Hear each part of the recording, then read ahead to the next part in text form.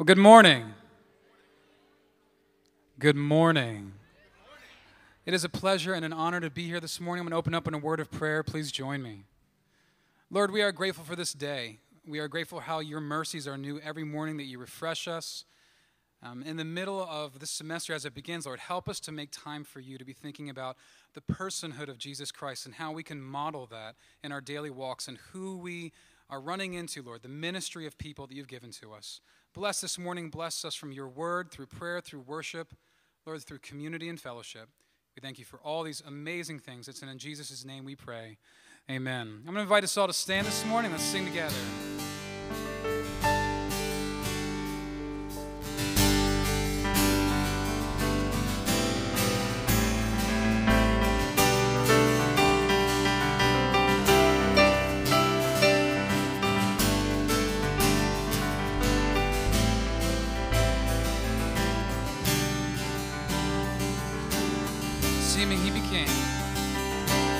He became sin, who knew no sin, that we might become his righteousness.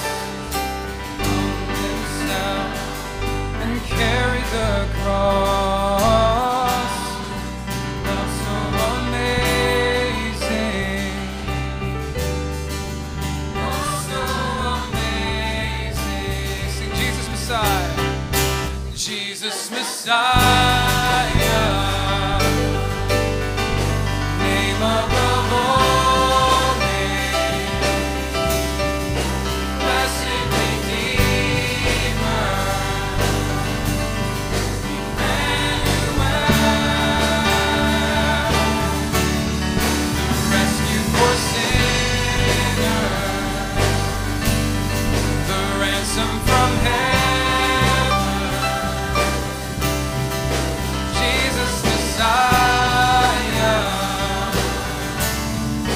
Lord of all.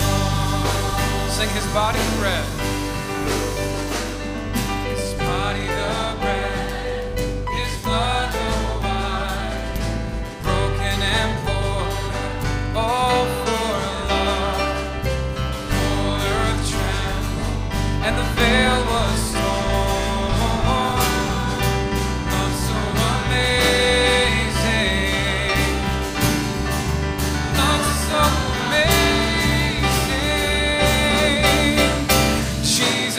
Messiah,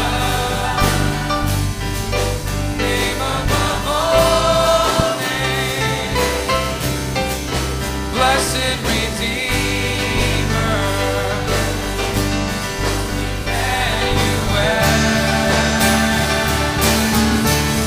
the rescue for sinners, the ransom from heaven. Messiah, Lord of all. Sing all our hope. All our hope is in you. All our hope is in you. All the glory to you, God, the light of Jesus Messiah, name above all names, blessed Redeemer,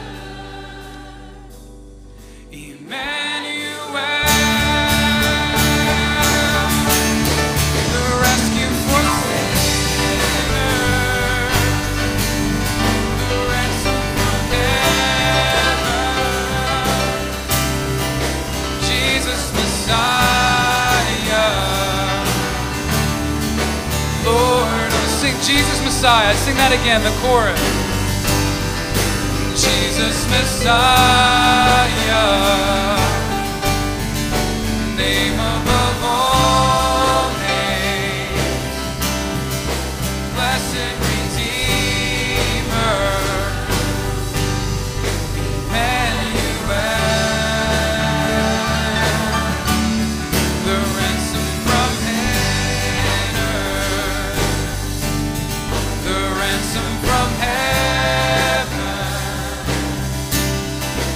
Jesus Messiah, Lord of all. Jesus Messiah, Lord of all. The Lord of all. The Lord of all. Amen. Praise the Lord. Let's have a seat. It's a blessing this morning to be with you all. As you can see this morning, we have the Eastern University Choir along with us, along with some members of the chapel worship team. And it's just been a blessing to work with everyone this morning. So we're going to present a song for you. I know it's a little early for something more wintry, even dare I say the word Christmas. But we're going to sing something. We're working on that. We got to think months ahead. So this song here is called African Noel. And it's a really simple song, but it's very powerful. We really hope you enjoy it.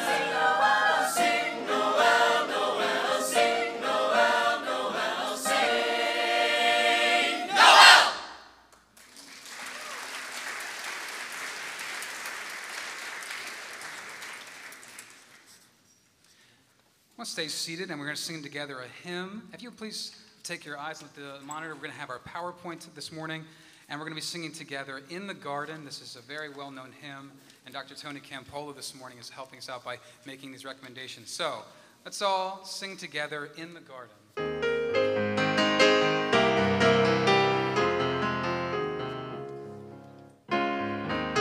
Let's sing I Come to the Garden Alone. Sing together.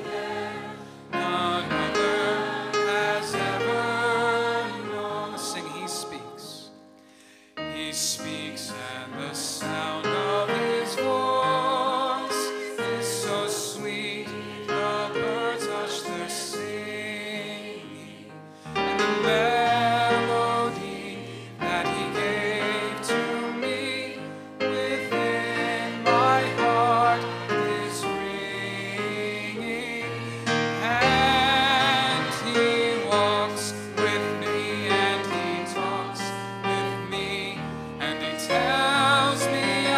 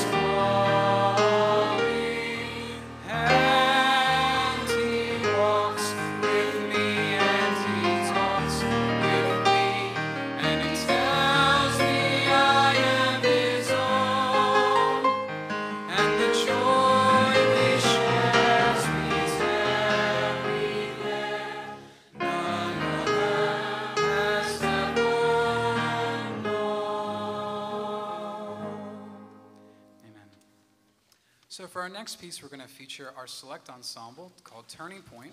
We're going to sing a song called He Never Failed Me Yet.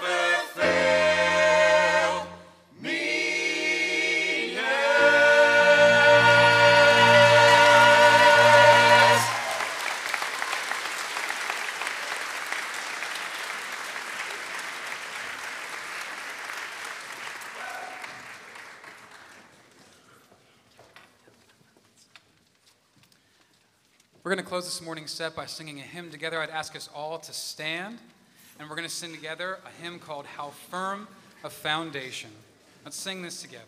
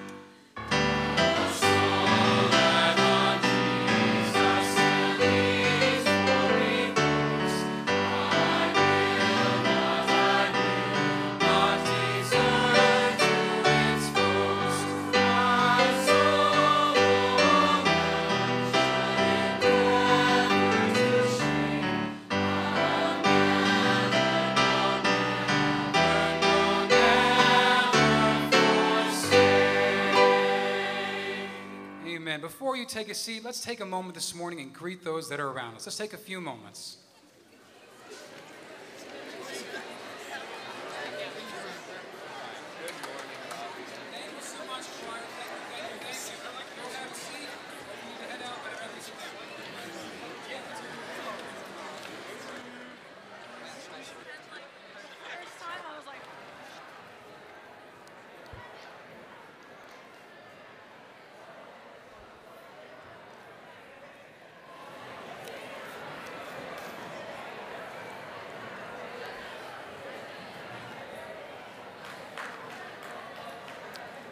Good morning.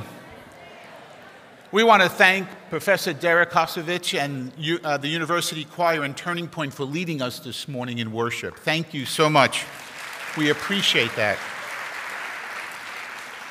We want to welcome you. If you're watching on live stream this morning, we do have people actually watching chapel live on live stream. We want to welcome you. We want to welcome any visitors. If you're here especially today, to hear our chapel speaker, we welcome you. You're welcome here at Eastern University. And also a special welcome to Cohort 12 of the PhD program, our organizational leadership. We are glad you're here.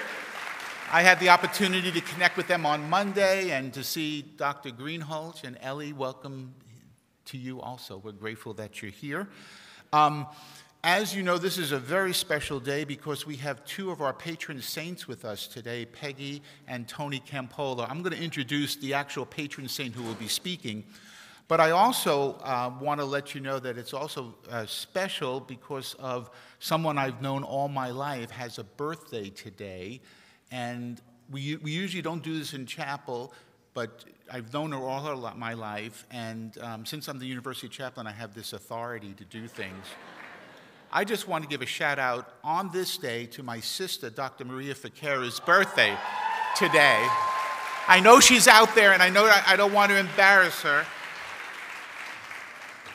But, no.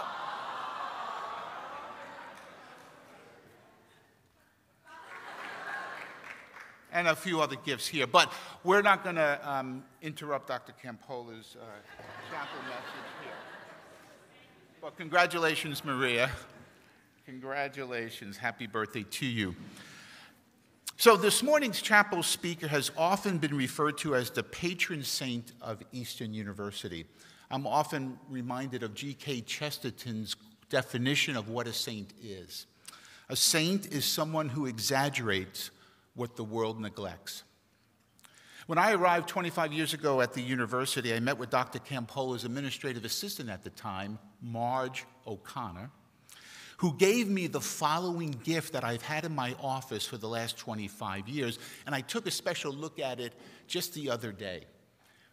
It's actually a little figurine of Dr. Campolo. Now, I do not worship the figurine. I worship Jesus the Christ. But I keep it on my bookshelf. Now, listen to this. Take a look. If you notice where he's been standing for the last 25 years, on one side of it is Richard Foster's book, The Spiritual Classics. Maybe you can see that. And on the other side is a book on the historical Jesus.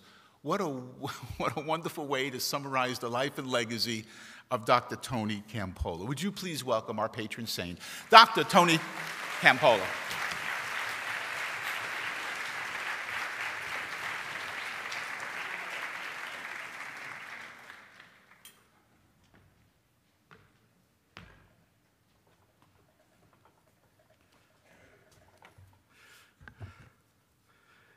Eastern is an incredibly avant-garde institution. And when it comes to the feminist movement, we've been at the vanguard. We were one of the first schools to ever introduce women's studies here at Eastern. It's been done. We have been at cutting edge in thinking on this issue. It's important for us to recognize that because often the church has not been at the vanguard. Ruth Bader Ginsburg has been one of the cutting-edge persons when it comes to the whole issue of women's rights. We've done a great deal about trying to correct some of the inequities of the past, championing the women's rights movement. It should be noted that it's part of our evangelical heritage. Back in the 1800s, in the early 1800s, when no one was talking about women's rights, the Billy Graham of the era, who was a man named Charles Finney, advocated women's rights.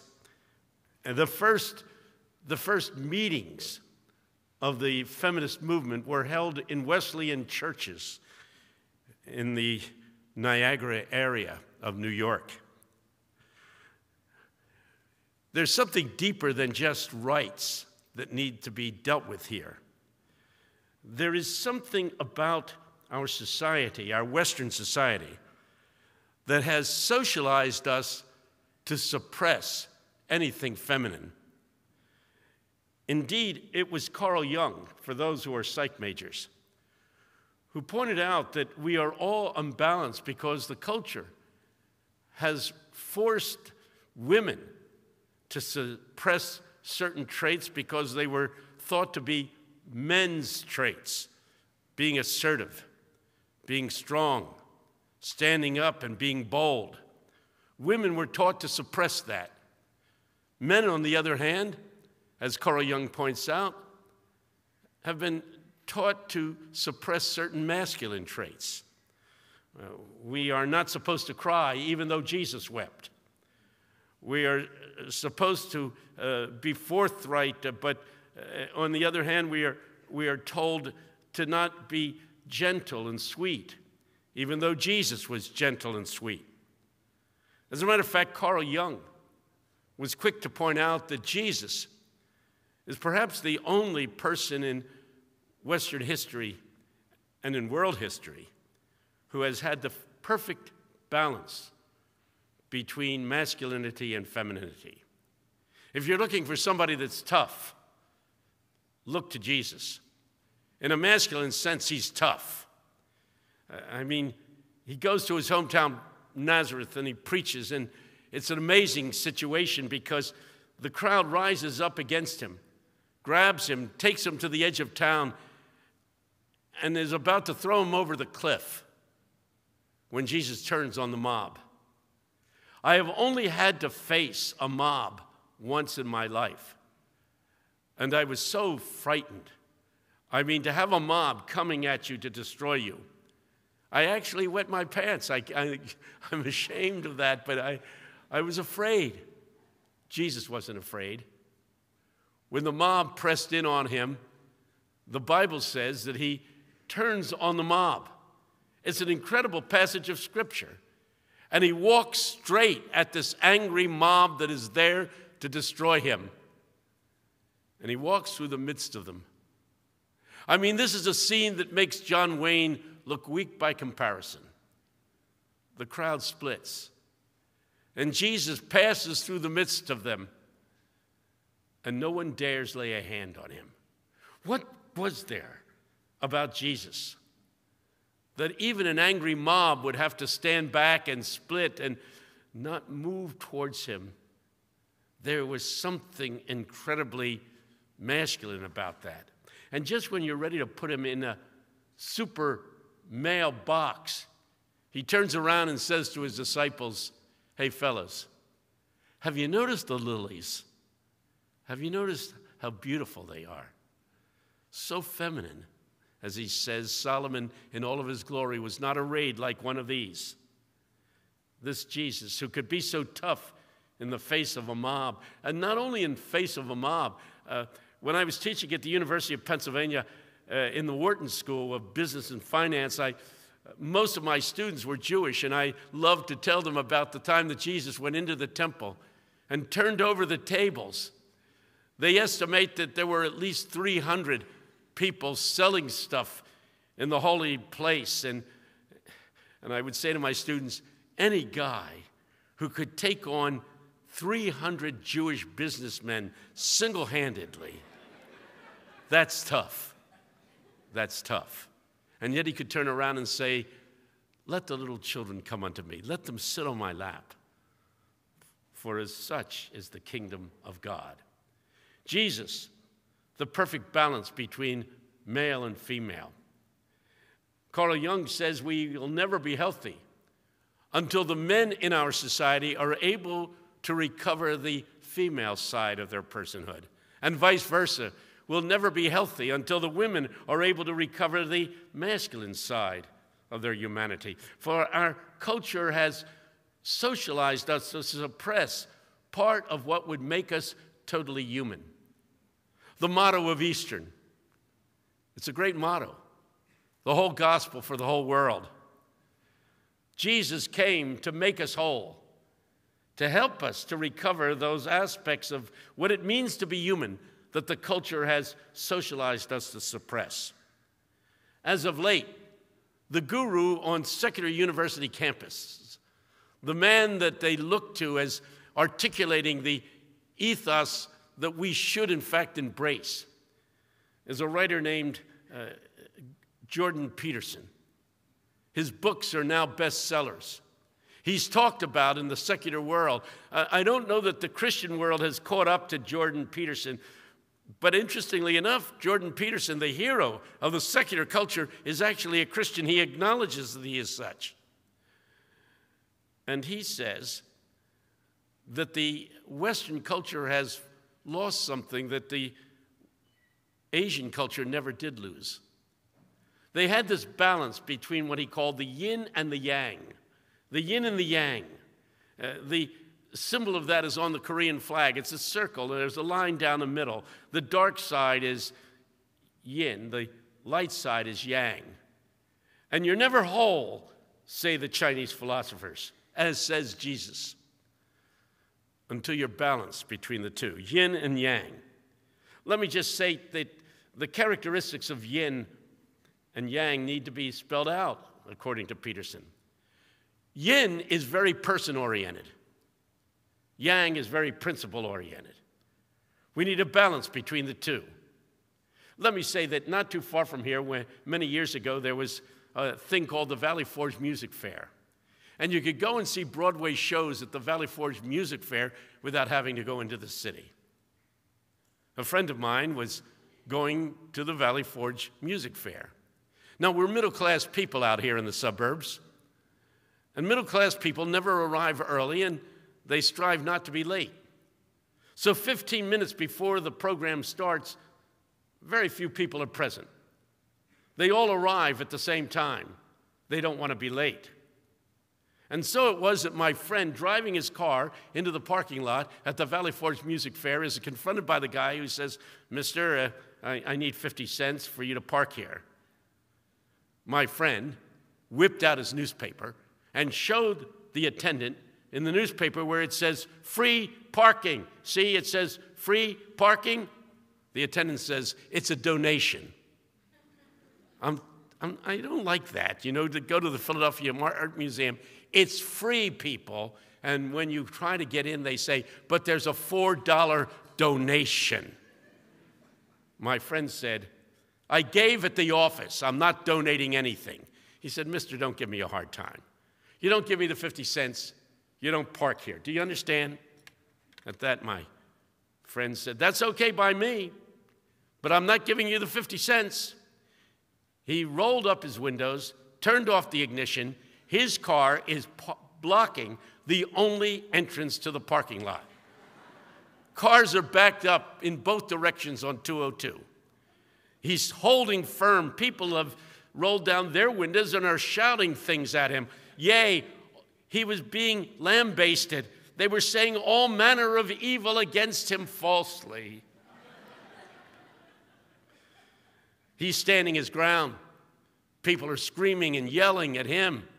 In the meantime, his wife has crawled under the dashboard, and she's yelling at him, "Give him the 50 cents. It's a lousy 50 cents. Everybody's looking at us." Note her emphasis. People are angry with us. People are screaming at us. And you know his response. "It's not the 50 cents. It's the principle of the thing." And so he's principle-oriented. She's person-oriented. The good news of the gospel is that Jesus is both person-oriented and principle-oriented. The woman comes to him. He's thrown at his feet. The woman caught in adultery. And they say she has committed adultery. She has violated the principles of the Mosaic law. And you know what we're supposed to do with those who violate the principle? They are to be stoned to death.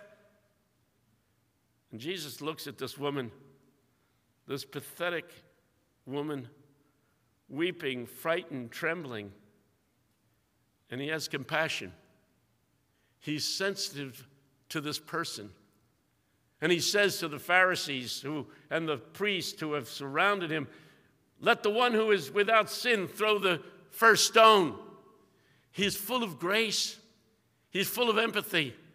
He's full of sensitivity to the sufferings of this woman. One by one, the accusers disappear. And Jesus says, as you know, to this woman, "Where are thine accusers?" And they've all gone. "Neither do I accuse thee." Grace, grace, grace. And then he says, "Go thy way." And then he reaffirms the principle, "And sin no more." I'm showing you grace. But don't think I'm minimizing the principle. Don't think I'm minimizing the rule. Jesus is able to be sensitive to persons who suffer, and at the same time, he holds up rules. In politics today, we need that balance. When I look to our southern border and I see what's going on as these refugees try to come into the country, I can stand with Donald Trump, who says we just can't open our borders and not know who's coming in. There are drug pushers from Colombia. There are rapists and murderers who are coming across the border. He's right. You cannot, in fact, simply open up the border and let everybody who wants to come in, come in. There has to be some rules. There has to be some regulations. We have to vet people. We have to know who's coming into the country. But people, there's something terribly wrong with children in cages. There's something terribly wrong with mothers crying and screaming because they've been separated from their children. There has to be some sensitivity to persons, even as we uphold rules. There needs to be balance. That's what we want, balance. In politics, the Democrats would make it for open borders. The Republicans, on the other hand, would be mean at the border and say, stay out of here. We have no room for you. The truth is we need balance between the two. I gave the dedicatory prayer when Clinton was giving over the Clinton Library in Little Rock, Arkansas. I had the dedicatory prayer, and just before I spoke, he said this: the Democrats and the Republicans need each other. Behind him were the two Bush presidents and Jimmy Carter, both parties represented at this occasion. He said the Democrats and the Republicans need each other. The Republicans draw lines that should not be crossed. The Democrats erase lines that should have never existed.